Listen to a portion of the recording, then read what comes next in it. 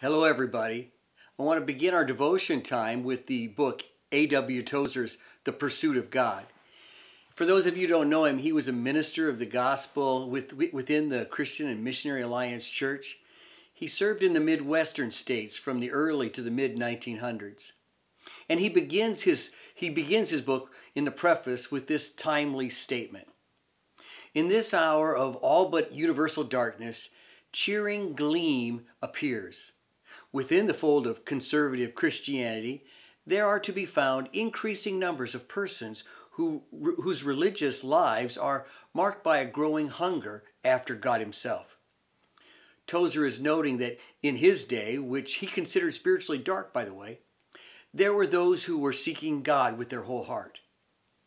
It seems to me that in every season of crisis, those who profess the name of Christ turn more completely to him for strength, help, and guidance.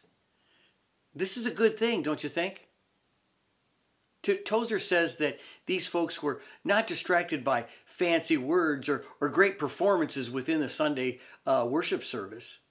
They weren't even distracted by teaching about God.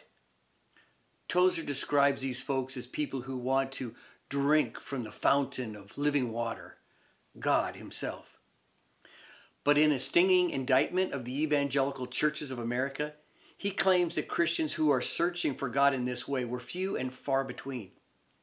In a colorful word picture, he says the church has carefully rebuilt the altar, gathered the sacrificial bull, slaughtered it and placed its pieces on the altar, but they have never a care that there is not a sign of fire on lofty Mount Carmel.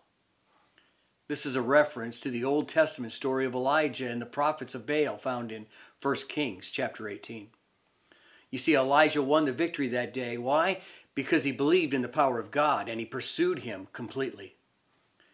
Tozer is saying that the church in 1948 had a form of godliness but denied its power. And he lays the blame squarely on the men and the women in the pulpit, by the way. He quotes John Wesley, and I'm going to paraphrase him because he uses Old English, but Wesley says, "What good is correct doctrine without correct temperament? A heart turned towards God." To many of us, God is merely a grandfather figure, somebody who gives us what we want, or he's a deity far out there someplace who doesn't care about us. We don't realize that he's a personal, everywhere present, all-knowing, and all-powerful God. We do not comprehend his holiness. Now, I don't mean to condemn all ministers of the gospel, for I am one, but I will say that in general, we have not proclaimed the whole gospel, and I plead guilty as charged. I know I don't pursue God with my whole heart. I struggle with that. Do you? If we take even a casual look at the words of Jesus, we see that he emphatically calls us to repent of our sins and seek after God. What's the greatest commandment?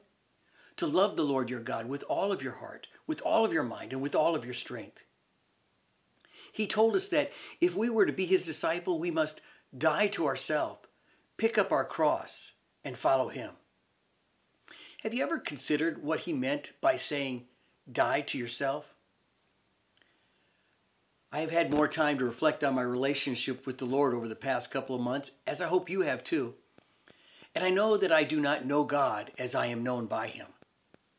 While I repent of that most days, often I find myself in a state of worldliness where I'm pursuing after the things I have to do, work and relationships, and I get distracted by all of that and I forget my relationship with my Creator. Now, don't get me wrong, the ministry I serve in is important, as I'm sure whatever you are doing in life is important as well. But are these things more important than our relationship with the Creator? Certainly not. It's that understanding, by the way, that caused me to pick up Tozer's book. It's been sitting on my shelf for a number of years, and I knew that if I ever picked it up and read it, I'd be convicted and challenged by it.